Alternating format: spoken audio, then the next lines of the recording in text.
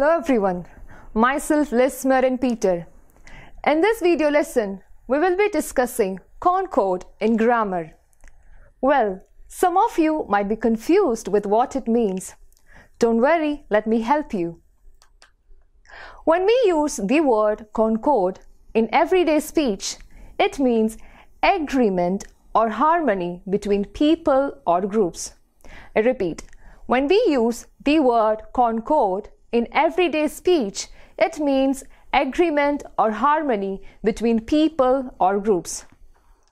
While concord in grammar is the agreement between elements of a sentence. These elements include subjects, objects, verbs and adverbs. So concord in grammar is the agreement between elements of a sentence. These elements include subjects, objects, verbs and adverbs. When speaking or writing in English, it is vital that you follow the rules of subject-verb agreement. In simple terms, this is making sure that the subject agrees with the verb.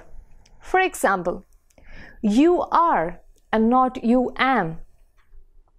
By using the correct subject-verb agreement, you will be able to make much more understandable and grammatically correct sentences which will make your English sound more fluent. Now, you might be thinking that you understand subject-verb agreement. It's simple and easy, right? But one of the most common grammar mistakes that English learners make is to do with subject-verb agreement. Don't worry. Standard rules of Concord will help you. They are 24 in number. We will deal 12 Concord rules in this video lesson, rest of which will be discussed in the session that follows. Rule number 1. Subject and verb concord. Subject and verb concord states that when the subject in a sentence is singular, the verb should also be singular. I repeat. When the subject in a sentence is singular, the verb should also be singular. For example, she goes. She is a singular subject, so it should be followed by a singular verb, and that is goes. This rule also states that when the subject is plural, the verb should be plural. The girls go. The girls, being plural subject, should be followed by a plural verb. Moving to rule number 2. Subject and object concord. When everybody or everyone is used, the object must be singular and not plural. I repeat, when everybody or everyone is used, the object must be singular and not plural. Here's an example. Everybody knows his or her name, and not everybody knows their name. Okay, everybody knows his or her name, his or her. Rule number 3. The principle of proximity.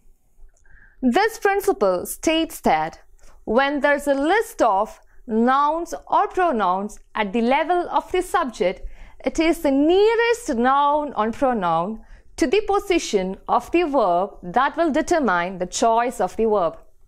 Let me repeat.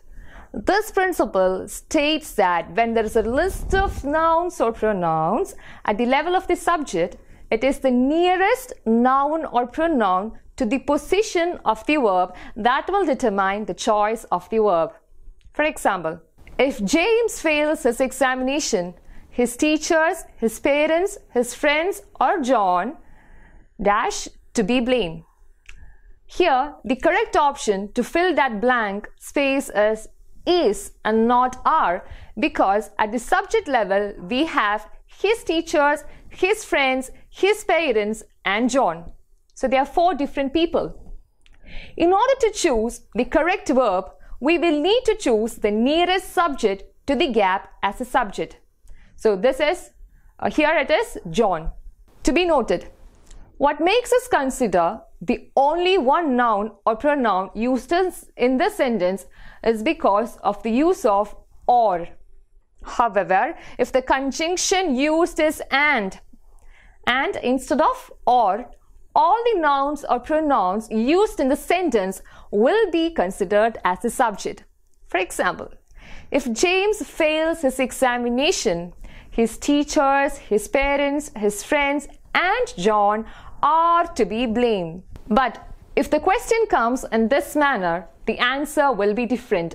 If James fails his examination, his teachers, his parents, his friends, or I dash to be blamed.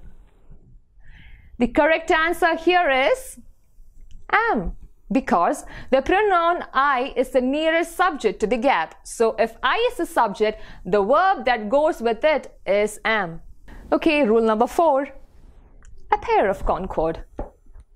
When a pair of is used, the verb must be singular. For example, a pair of trousers, not trouser, lies on the bed.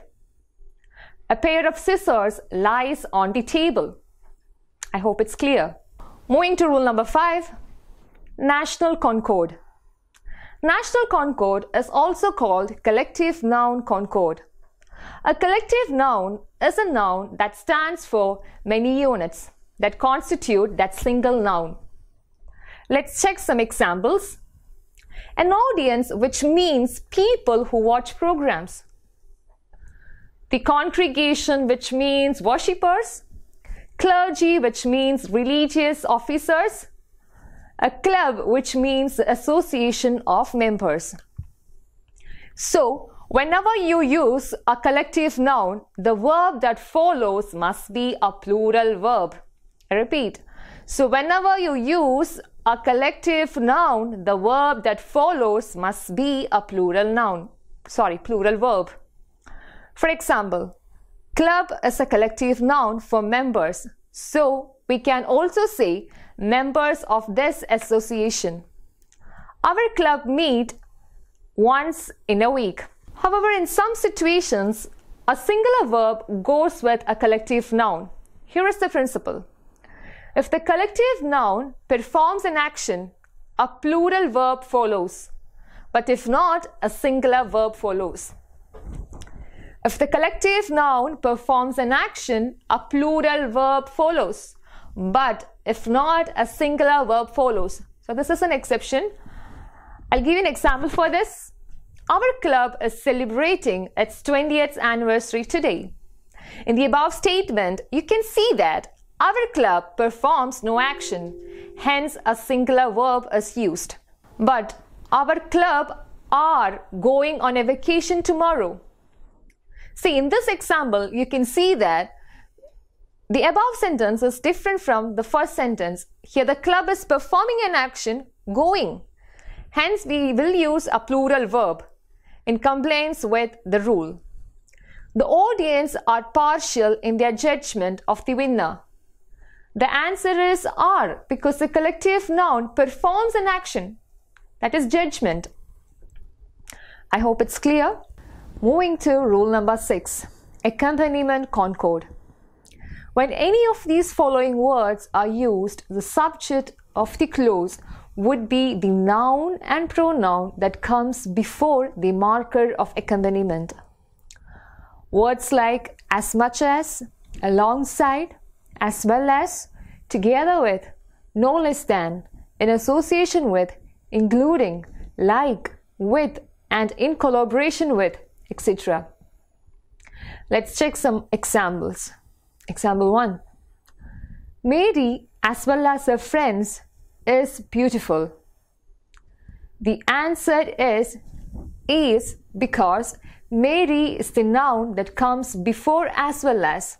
Hence, Mary is the subject and it is a singular noun, hence a singular verb. So here Mary is a subject, which is a singular noun, hence we have a singular verb. Another example. The little kids alongside their parents are here. The answer is are and not is because the little kids come before alongside. The subject is plural, hence a plural verb. Little kids is a subject and it's plural, so we have a plural verb. Moving to rule number 7, more than Concord. When more than is used, the word or number that comes after more than will determine the next verb. For example, more than 2 apples are here. Another example, more than 1 oranges is here. In the first statement, the answer is are, not is, because 2 attracts are. But in the second statement, the correct option is and not are, because 1 attracts is. Please note, do not think because more than 1 means at least 2 that you will use a plural verb after. No, you will use a singular verb. I hope it's clear. Rule number 8. Indefinite pronoun concord. When any of the following words are used, you should use a singular verb. Such words as everybody, everything, everyone, everywhere, no one, nothing, nobody, nowhere, something, someone, somebody, anyone, anything, anybody, anywhere, and each. In all these cases, the next verb must be singular. Here are some examples. Nothing goes. Everybody likes him. Everybody thinks he stole the money. Rule number 9. Relative concord. When who, whose, which, and that refers to a previously mentioned noun or pronoun, such noun is a relative noun. Example, one of the farmers who planted on the farm has been asked to withdraw. Moving to rule number 10. Uncountable nouns of concord. Countable nouns are nouns that can be quantified in units and numbers. That is, are nouns that can be counted. For example, chairs, you can count them, tables, phones, and so forth. Uncountable nouns are nouns that cannot be quantified in units and numbers. Example, water. You cannot count water, or you cannot count information or equipment. Note, all uncountable nouns will avoid S at the back. It is wrong to use any of these words below. Example, informations, clothes, equipments, furnitures, machineries, datas, advices, evidences, wealth, and so forth. Instead, you say a piece of information, evidence, data, cloth, equipment, etc. It is also wrong to say machineries. Instead, you say a machine or 2 machines. Other examples of nouns that attract plural verbs are the police work hard, but that policeman works hard. Police and policemen are collective nouns. That is why they attract a plural verb.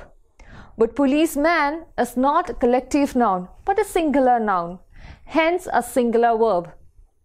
The headquarters look palatial. Aircraft make traveling easier, but that chopper, airbus, or airplane makes traveling easier. In all these examples, they attract plural verb because the subject in each example is a collective noun. Moving to rule number 11. Double title subject concord. This rule states that when 2 subjects are joined together by and the 2 subjects refers to only 1 person or thing, a singular verb should be used. When 2 subjects are joined together by and, but the 2 subjects refer to only 1 person or thing, a singular verb should be used. For example, our principal and mathematics teacher knows me. In the above sentence, our principal and mathematics teacher is not 2 different people, but our principal is also a mathematics teacher. hence the subject is our principal and it is a singular noun, hence singular verb. Consider this example. Our principal and the mathematics teacher. This is quite different from the first sentence because the principal and the mathematics teacher are two different subjects because of the use of the mathematics teacher. Rule number 12. Subjects that are joined by and in a sentence use a plural verb. Subjects that are joined by either or, neither nor use a singular verb. For example, Radha and Meera are coming home. Neither Akshay nor Rohit is coming home. My dad or my mom is arriving today. So for now, let's wind up this video lesson. Hope you enjoyed this session. We have 12 more Concord rules which will be discussed in the upcoming session. Stay safe and healthy until then. Thank you.